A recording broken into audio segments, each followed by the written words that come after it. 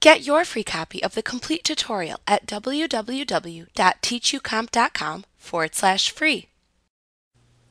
Once you have created a report, it will appear within the navigation pane. Here you can select it and then press Ctrl plus Enter on your keyboard to open the report in Design View. In Design View, you can edit the report to change the field placement, add or remove data fields, or format selected report objects. In Report Design View, you can change many of the same aspects of reports that you changed in your forms when using Form Design View. You can also create a report from scratch in Design View in much the same way that you created forms. To do this, click the Report Design button that appears in the Reports button group on the Create tab in the ribbon. That will create a new blank report and display it in Report Design View. One of the first things that you will notice about Report Design View that is different than the Form Design View is the number of bands or sections within the report. By default, the Report Design View shows a page header, a detail section, and a page footer.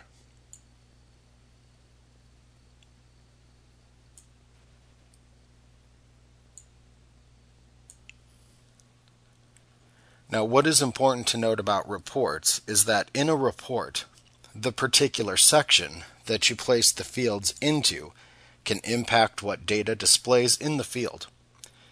Just as with Form Design View, you can start by clicking and dragging the fields from the Field List pane at the right side of the Design View, and then dropping them into the desired section of the Report Design window.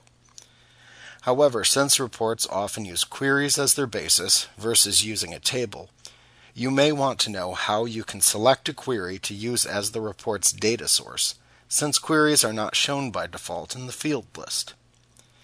In this case, which happens frequently when designing reports, you should set the data source property of the report. To do this, click the Property Sheet button that appears in the Tools button group on the Design tab of the Report Design Tools Contextual tab within the ribbon. Use the drop-down at the top of the Property Sheet window to select Report if needed. Then click the Data tab. Use the drop-down within the Record Source Property field to select the name of the query to use as the data source for the report. Then click the Add Existing Fields button that appears in the Tools button group to show the available fields in the selected query within the Field List pane. Fields that are added to the Details section display their field information once for each record in the associated data source. Items that are placed into the page header or page footer areas repeat their information once per page.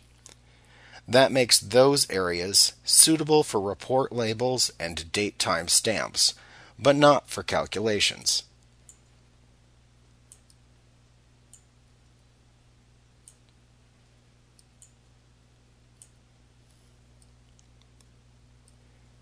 You can also add two more useful sections to the report: the report header and report footer.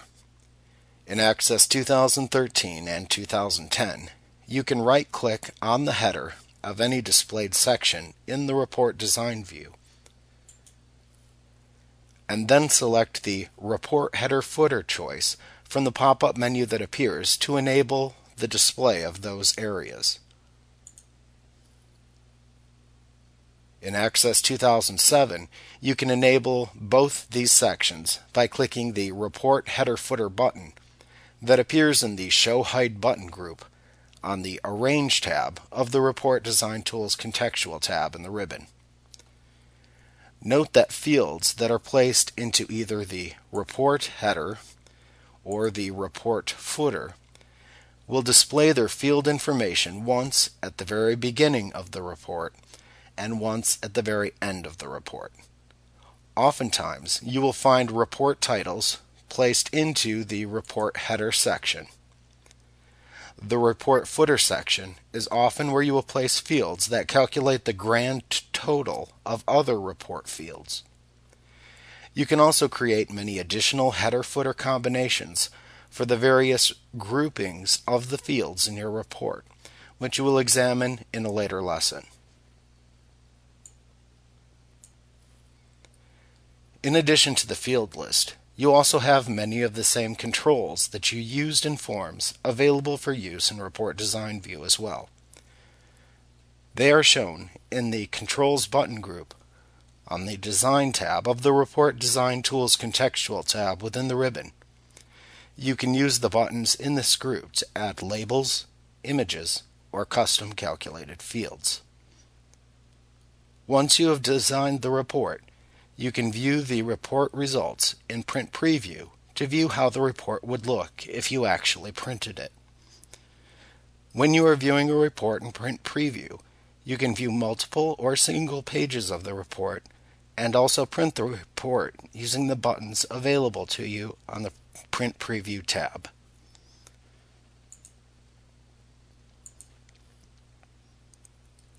When you are finished previewing your report,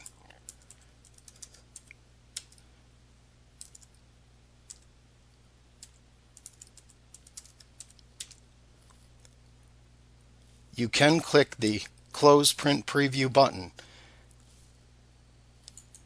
to close the preview and return to Report Design View.